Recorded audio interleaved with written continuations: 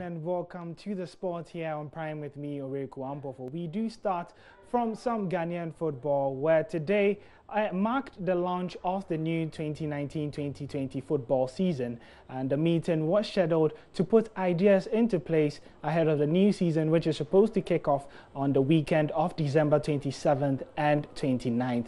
Now, gracing the event was Vice President of Ghana, Dr. Bawumia, as he promised that government would improve on infrastructure to unearth talent here in Ghana. Creation is a priority for this government, and the government of Ghana will continue to encourage and support ventures which provide financial relief and economic opportunities for the people.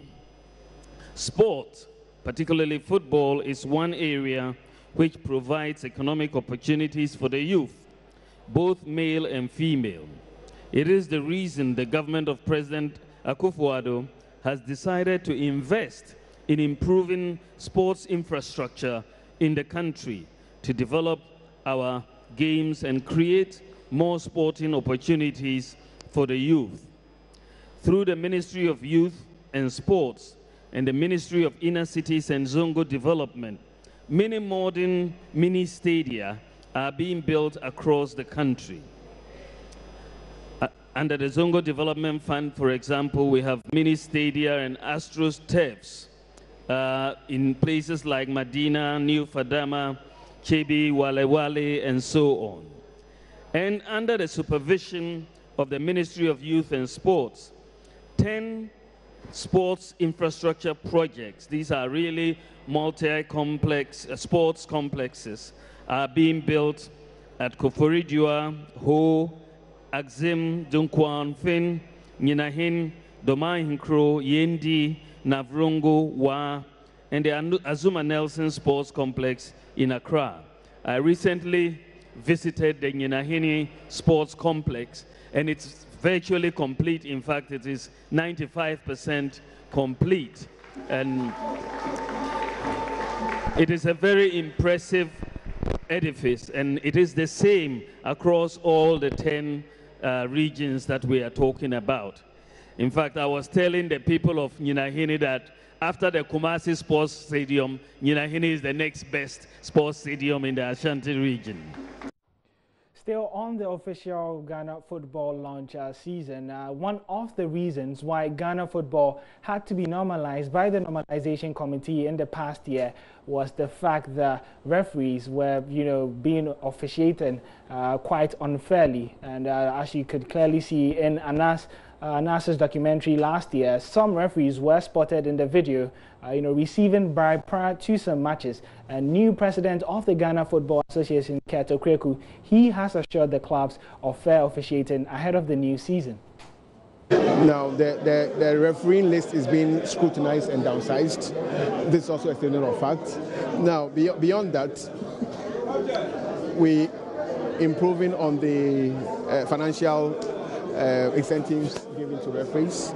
We are arranging a transport company to be part of the strategy. We are arranging a hotel company to be part of the strategy, just to ensure that we minimize the human connection factor in their attempt to deliver good service to us. Okay. Beyond that, I did say also in Congress that there are quite a number of strategies that we will not speak publicly about, including the usage of the services of the national security, i.e. the BNI. Okay. What's most important is for all of us, first of all, to admit the challenges that we've gone through, to also know that all of us have a role to play in ensuring that we have a good level of fair officiating in this country. So I think we're working towards it. Still on some Ghana football, we move on to the curtain raiser ahead of the new football season, and that is the President's Cup, as Hearts of Oak